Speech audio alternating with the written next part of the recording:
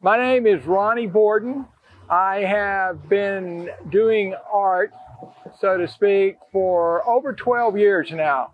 I saw my first painting in 2008, Tinkerbell's hometown, right here on this courthouse, and that started me on my long journey down the rabbit hole, which you can't get back from once you fall down into it, though.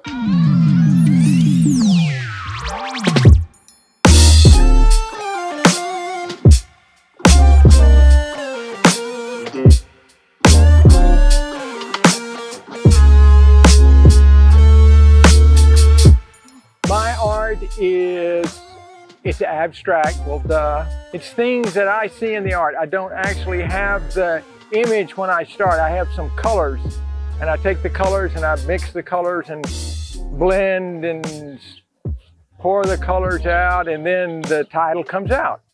And when I see the title, that's when the painting stops.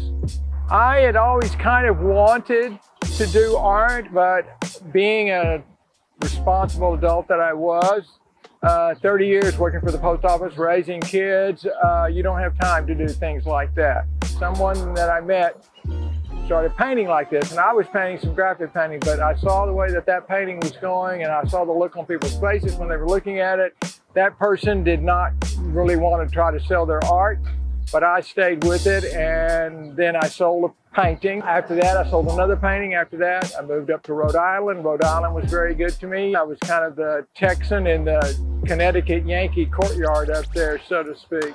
And so I still am selling art to this very day. Nobody expects to buy it, but it's a hypnotic thing. That's what the sign is up here about, warning you, so that if you do buy one and your parents come down here to chew me out, I can go, ma'am, I warned them. So it gets me off the hook, keeps me out of trouble.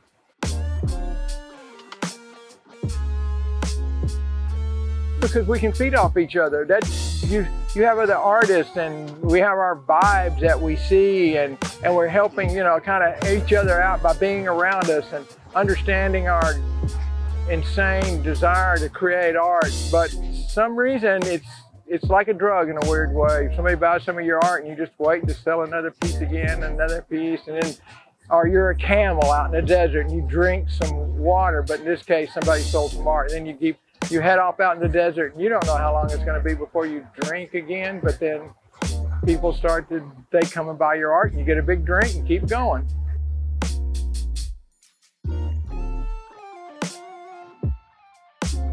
Because then it lets the community and the people have a chance to come out and see art, and art is this uplifting thing for people, and they have this look on their face, and they go, oh, I've got some art, and the whole, we'll call it the artsy-fartsy thing, makes the whole everybody be in a good mood. People need to get out of their house, especially what's been going on recently. Look, art makes people feel good. You buy some art because it's making you feel good.